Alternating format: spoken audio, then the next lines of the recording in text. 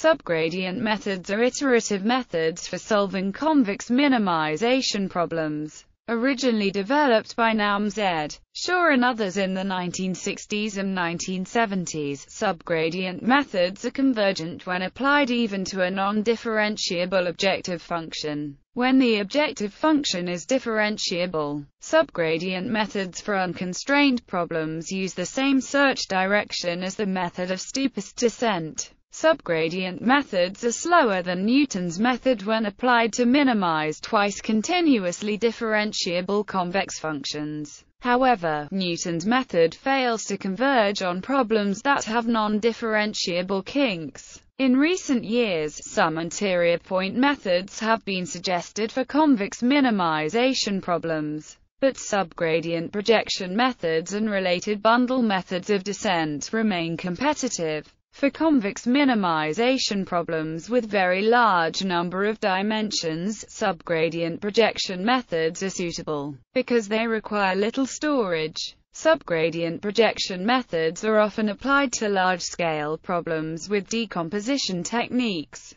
Such decomposition methods often allow a simple distributed method for a problem. Classical subgradient rules. Let be a convex function with domain. A classical subgradient method iterates where denotes a subgradient of it, and is the iterative. If is differentiable, then its only subgradient is the gradient vector itself. It may happen that is not a descent direction for it.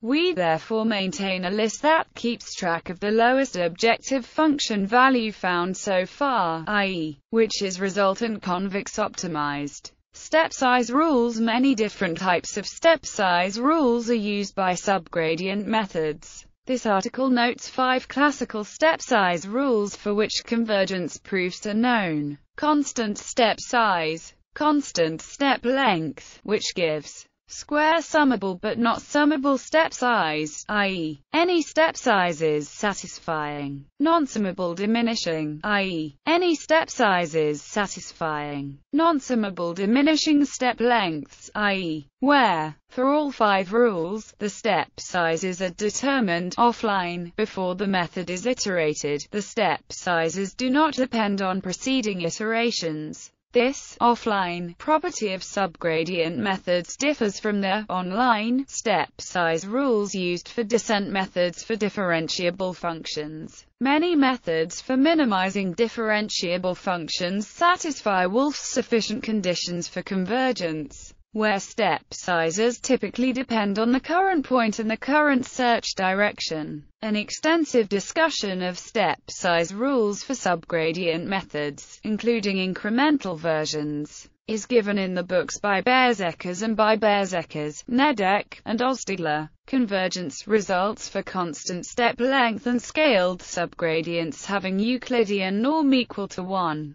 The subgradient method converges to an arbitrarily close approximation to the minimum value, that is by a result of Shaw. These classical subgradient methods have poor performance and are no longer recommended for general use. However, they are still used widely in specialized applications because they are simple and they can be easily adapted to take advantage of the special structure of the problem at hand. Subgradient projection and bundle methods. During the 1970s, Claude Lamarck and Phil Wolff proposed bundle methods of descent for problems of convex minimization. The meaning of the term bundle methods has changed significantly since that time. Modern versions and full convergence analysis were provided by Keywheel. Contemporary bundle methods often use level control rules for choosing step sizes, developing techniques from the subgradient projection method of Boris T. Polyarch.